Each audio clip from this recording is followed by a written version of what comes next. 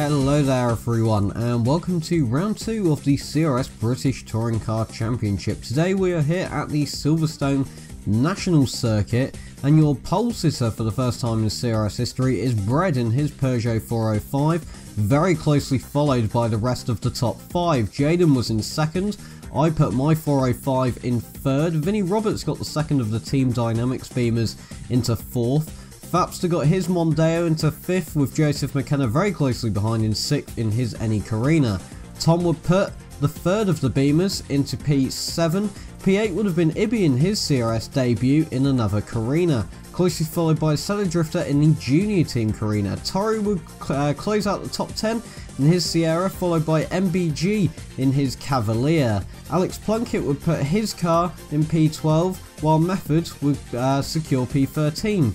Saladin would get P14 and Rio in the second of the Renaults P15, while Dominon Kos would get P16 in his Mondeo, very closely followed by Bowtie in his as well, while Clementine would bring up the remainder of the grid in his Cavalier.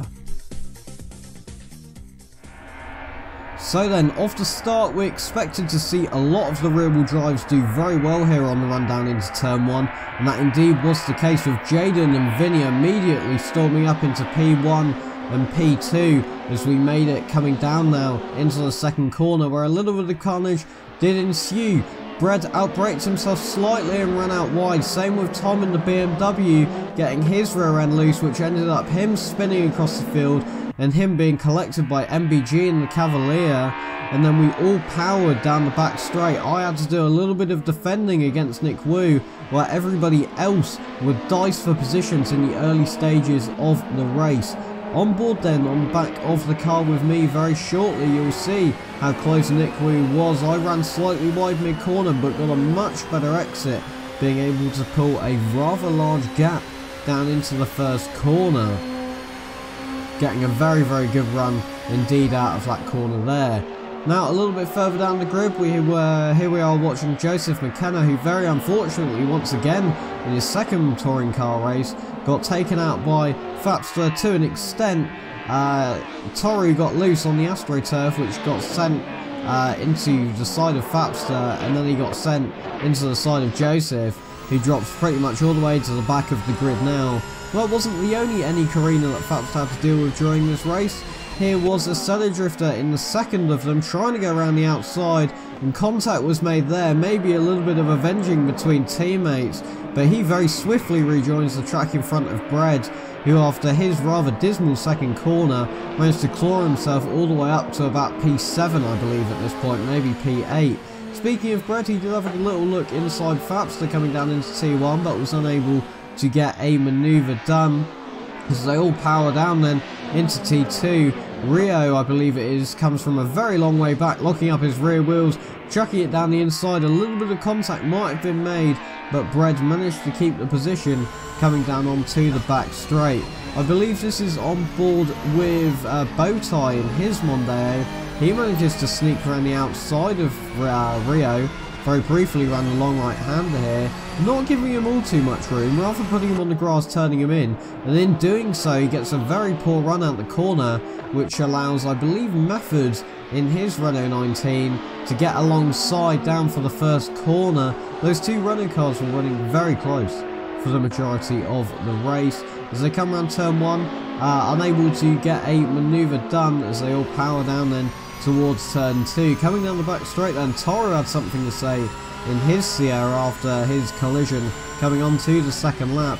He was going to brake very late down into the right hander, almost get a manoeuvre done, gets his nose chopped off and not have anywhere to go. He's looking all over the back of the car here, but has just simply got nowhere he can put the power down against Bowtie, trying to get the slightly better exit out the corner, but he's got to take the long way around coming down the straight, and there's nothing he can do coming down into that first corner. Further up the grid though, Fapster must have had a slight issue as Plunkett managed to get ahead of him in his BMW, but swiftly Fapster manages to overtake him down the inside for turn 1. No problems there. Alex did have a little look back coming down into the second corner, but unfortunately outbraked himself and that put him out onto the grass, completely ruining his run down onto the back straight. At this point then the grid was mainly spread out, with the front guys getting mostly ahead by a little bit, and then the guys at the back involved in incidents early on had to try and claw their way back through.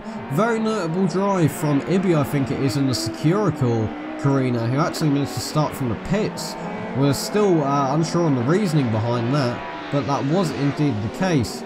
Alex once again managed to get involved in some action when he loses the rear end, coming round turn 2 and 3, and that allows the Renault of Ryosuke to try and attempt to manoeuvre on the outside, but Toro at this point was on the inside, and he definitely had something to say once again.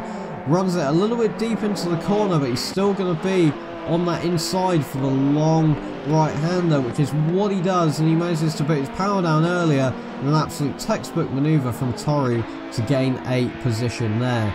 They all power down towards the first corner, but I don't think any of them have got the speed to get a manoeuvre done. Of course, I haven't mentioned it this round. Oh, okay, Plunkett did manage to get back through. My bad.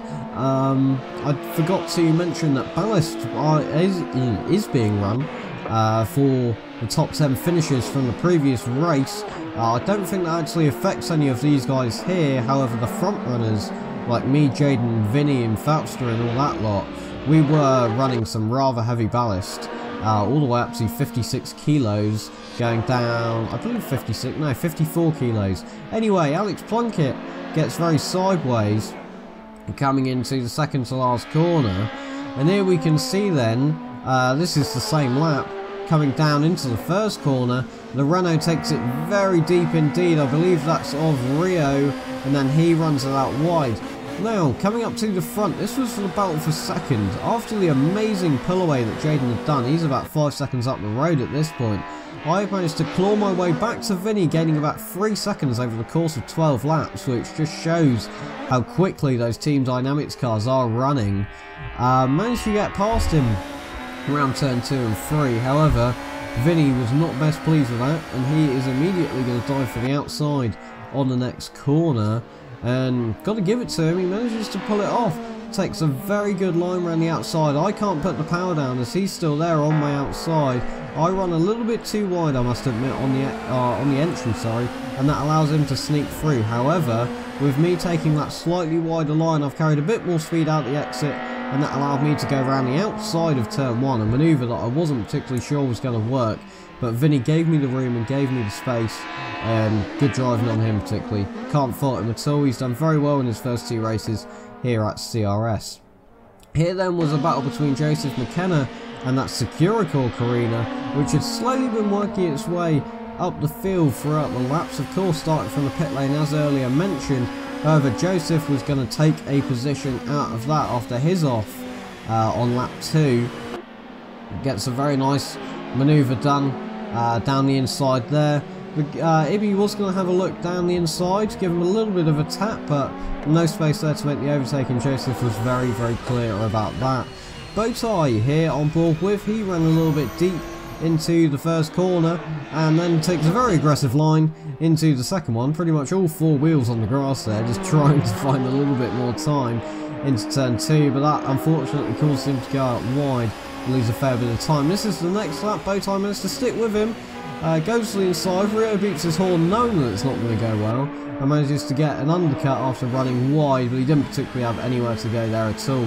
This is on board with Brad looking at the back of his car. He ran wide in the latter stages of the race, and that allowed one of the Renault cars, I believe this one is of Method, and in his attempt to make a slightly defensive manoeuvre, locks up the rear wheels, and that gets sent into the side of him. No real problem though, as both drivers keep going, and it was both agreed between them that all was fine there. A couple laps later, one of the Any Corinas, this must be of Joseph, manages to have a look down the inside of the Renault, but I don't think manages to pull the manoeuvre off, so they're still going to be fighting down to the Renault. Much later on the brakes, runs it a lot deeper, but Joseph hasn't particularly got anywhere to go to put the power down. A couple laps later, Ibi and his Corina's now right on the back of Method in his Renault. These guys of course running together, I believe they're in a team of some sort, so of course they're going to be very respectful between those, but I think this might have even been on the last lap or second to last lap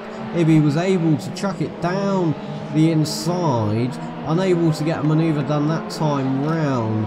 This was with a very, very limited laps remaining on the race, and then he manages to chuck his Carina down successfully this time to get that position, which was actually the final points position for P10, I believe this was for. So the difference between half a point and a point, not particularly much, however, as we all know, points do definitely add up. So here is your finishing grid. Jaden won the race by about 3 seconds over me in that little Peugeot that's just stormed by the grid now. Vinny was able to bring home a podium for Team Dynamics, then it was a Senna Drifter, then Fapster and his Mondeo, so a very good weekend for the Team Dynamics team, putting in some very solid points. Torrio then in his Sierra, MPG in the Cavalier, Brad a bit unfortunate from pole, comes P8, closely followed by Joseph McKenna, and then the two guys that we watched for the remainder of the race, Ibby and Method, putting in some very, very good battles indeed. So thank you all very much for watching this little highlights video. Of course, there are links down in the description. We do currently, at the time of recording this, have one slot still available for the league after one guy has dropped out. So if you are interested in getting involved, feel free down below. But thank you all very much for watching this video, guys, and I'll see you in the next one.